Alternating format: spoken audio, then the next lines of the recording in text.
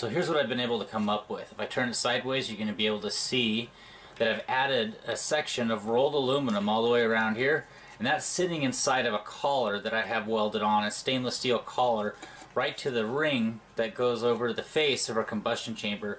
So we can now actually pull this off, and this will be holding our full intake nozzle and all the rest of the front end right there. We'll be able to pull that off of the engine. So I've got these couple discs. I've cut out the centers of them. The centers are the right size for the intake center here. They're going to sit down inside of our outer ring centered, and those are going to mount to this piece here and to our outer ring, giving me a nice rigid mount. So we've got one that's going to mount up here at the top, the other disc is going to mount right down at the bottom and act as the top plate to our diffuser. So all the air is going to run underneath this plate itself, which is going to be sitting right at the bottom edge of this piece here, and I'll show you that once I complete building that.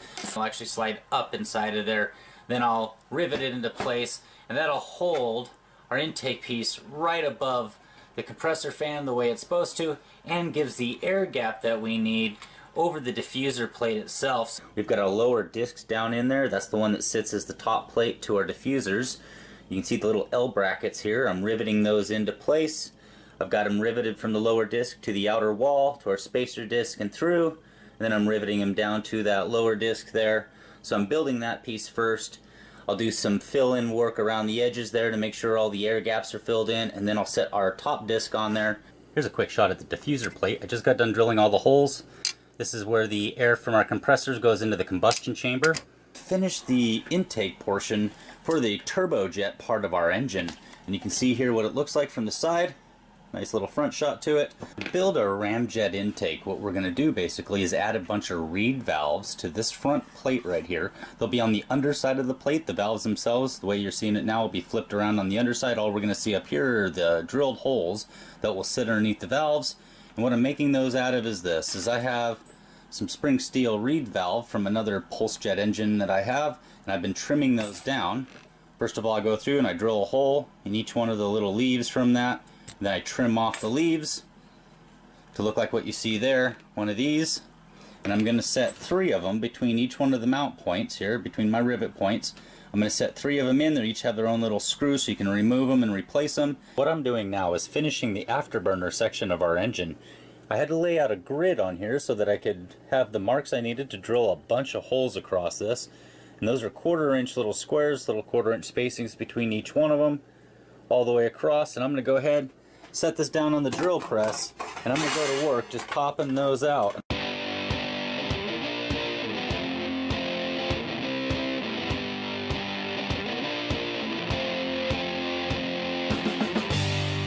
So I've completed our drill pattern on here, and what we have is we have 80 1/8 inch holes, and we have 40 1/16 inch holes. I've got the afterburner rolled, I've got it welded together. We can slide it down inside of our collar here. That means it's removable to get to the fuel line there. Give you a quick look up into it. So what this is going to do is act similar to a gasifier with all these holes here.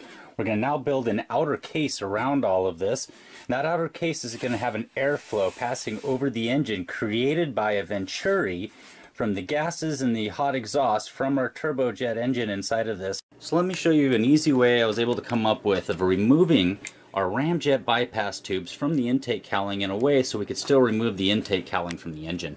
I've created some D-rings for these, and you just push them all the way out. You should be able to kind of turn this and then rotate that up. And there, our ramjet bypass tubes are now detached from our intake cowling. And that is just a piece of brass all thread that I threaded down into the sidewalls. Then I used a Dremel tool and removed all the threads so it was smooth. That way it could fit inside the opening here of our elbow. Now you can see the D-ring and how it works. So once again, you're just going to rotate this around right onto there, expand the D-ring out a bit so it can go on, push the D-ring down, and then with a pair of pliers you're just going to kind of clamp down that D-ring so it seals on there and it won't be able to come off.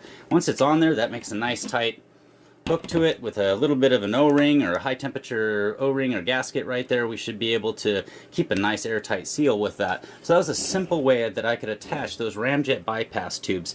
Down here they're actually welded on, so the 4 pipes will always be attached to the actual Ramjet portion of the engine. Next step with this is to start mounting our reduction thrust collars here. So they're basically going to reduce down the size from our combustion chambers down a little bit to help increase our thrust.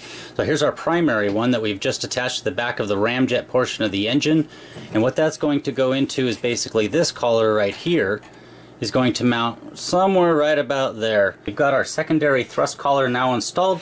This air gap that you see between the primary and the secondary thrust collars here, that is typically where the tertiary doors are going to go. We're always going to have that air gap open to the outside of the engine. The air being drawn across the engine will draw through these holes into the interior. All the air coming into this air ring right here will actually be drawn from outside the engine. One of the next parts of this project was to build a retracting intake spike. One of the ways I figured out how to do it was this. First of all, I designed this intake spike.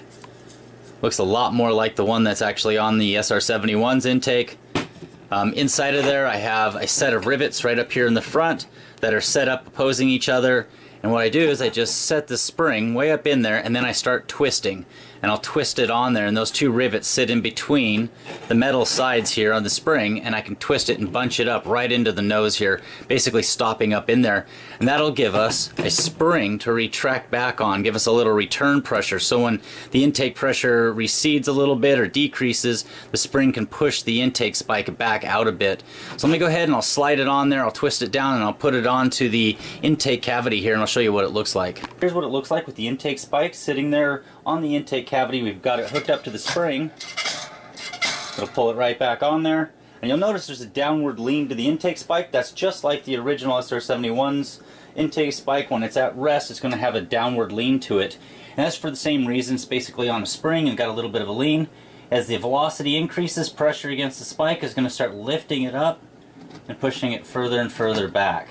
And that's going to be all the way back on our intake spike. And you'll notice it straightens out. It's nice and in line. The aerodynamics are going to be nice.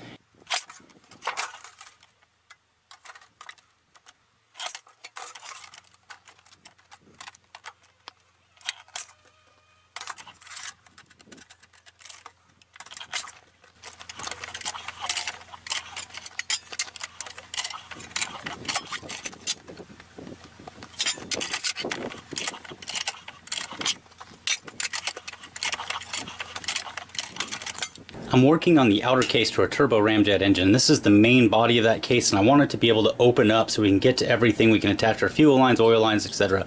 And to do that, I went down to the brake and I made these little L channel pieces. And there's going to be one here on the bottom and another one that goes up here on the top. So when that folds over, they come together nicely, create a nice seal. One of the sides we're going to put a piece of piano hinge on for the hinge itself, but both sides will have these brackets. And what that gives us is the 2 faces here that'll come together right down on there. That'll give us a place to put a sealing material. So I have now a hinged 2-part case for our engine. Here I've got, if I get the angle right, you can see this little open groove between 2 layers there. It'd be very difficult for me to do this with one hand, but that fits right down inside of those 2 layers there and gives us a perfect seal. Sorry, trying to do that with one hand. There you go.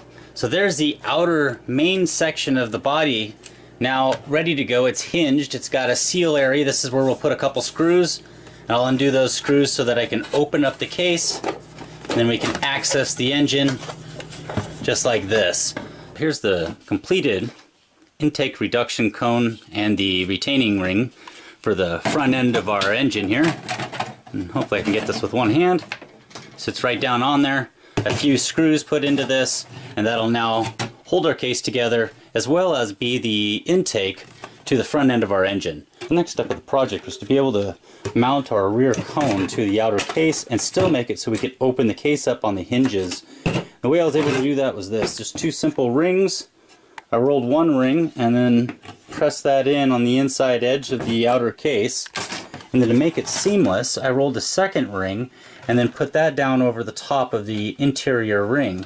And then left just 1/8 of an inch of a ring edge sticking out over right here between the inner and the outer rings, and what that does is hides the edge of our cone down inside that little bit of a lip inside of there. That way there's no way the air can grab it.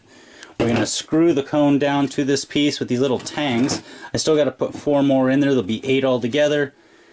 And then here, you'll notice on the bottom side there's rivets on both the main case and the outer part here. And then when I flip it over to this section that has our hinge, so the bottom part here has no hinge, and then the top is going to be screws on the part that opens on our main case here.